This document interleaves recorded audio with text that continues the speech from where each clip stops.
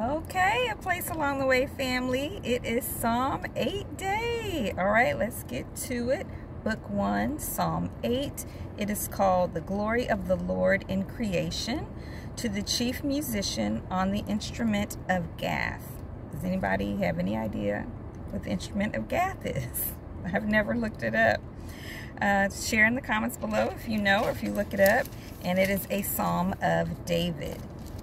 O Lord, our God, how excellent is your name in all the earth, who have set your glory above the heavens. Out of the mouth of babes and nursing infants, you have ordained strength because of your enemies, that you may silence the enemy and the avenger. When I consider your heavens, the work of your fingers, the moon and the stars, which you have ordained, what is man that you are mindful of him, and the Son of Man that you visit him?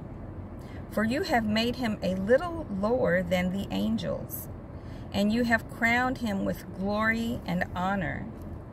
You have made him to have dominion over the works of your hands.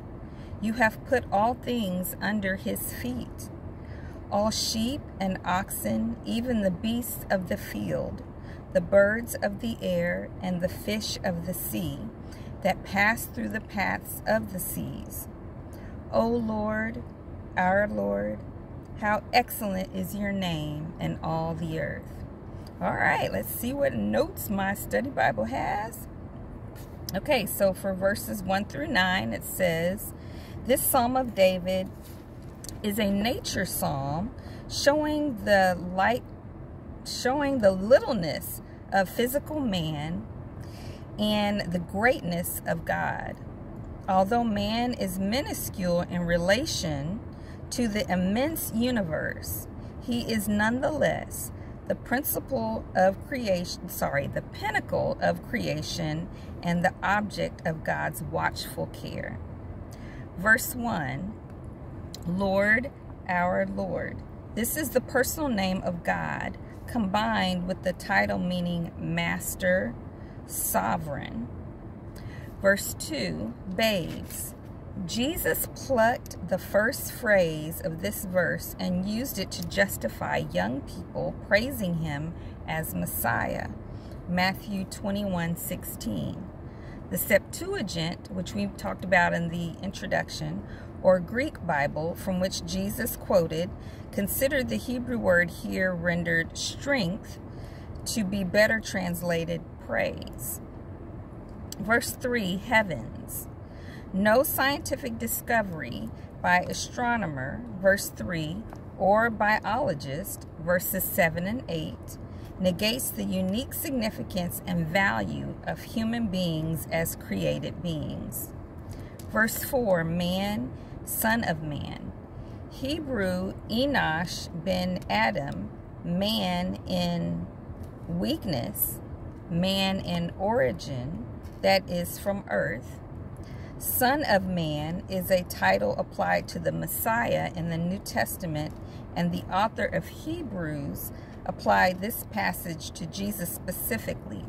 Hebrews 2:6, as did Paul in 1 Corinthians 15:27.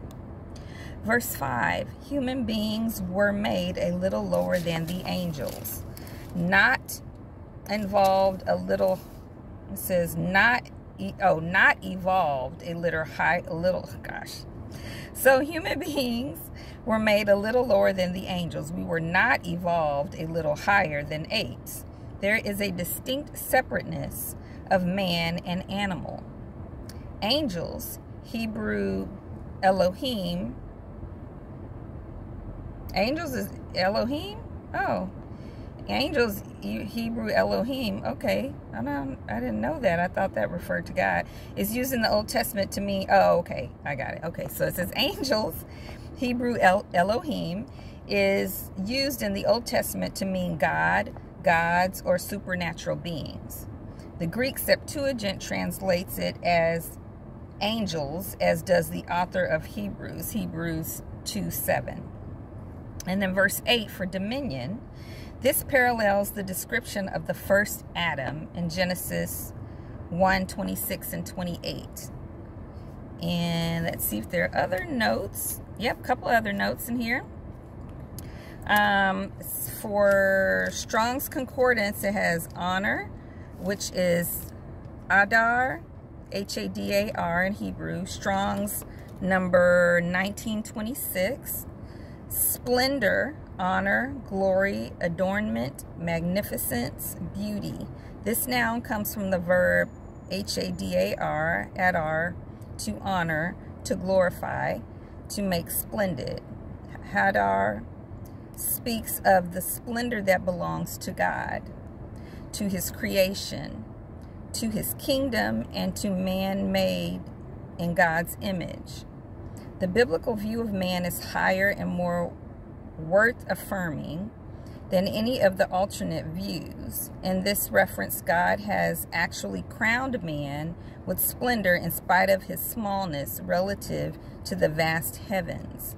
Another well-known use of Hadar is in the phrase, the beauty of holiness, which is Psalm 96:9 and 110:3. The splendor of holiness is a greater beauty than even the glory of nature. And then one more note is for man's dominion over creation for verses 4 through 8. Human worth. Not only was man intrinsically distinct from the rest of creation, he was given authority over the earth and everything upon it. Man was made to rule. Verse 6. Our ability to exercise authority over the earth is dependent on our willingness to submit, to serve, serve, and obey the loving God who holds authority over us. Our authority over the earth makes us accountable for the earth. The mineral resources of the earth's water and air, the species of animal life beneath and upon the earth, and in the waters of the earth, should all be the concern of every government and individual. Can we allow to pass from the earth forms of life which the Creator has placed here and committed to our care? Do we dare to pollute and corrupt God's creation? For everyone to whom much is given, from him much will be required. Luke 12:48. And also it has under there Genesis 1:26 through 28 and Genesis 3:17. All right, you guys, that's it for today. I'll see you tomorrow. Have a blessed day.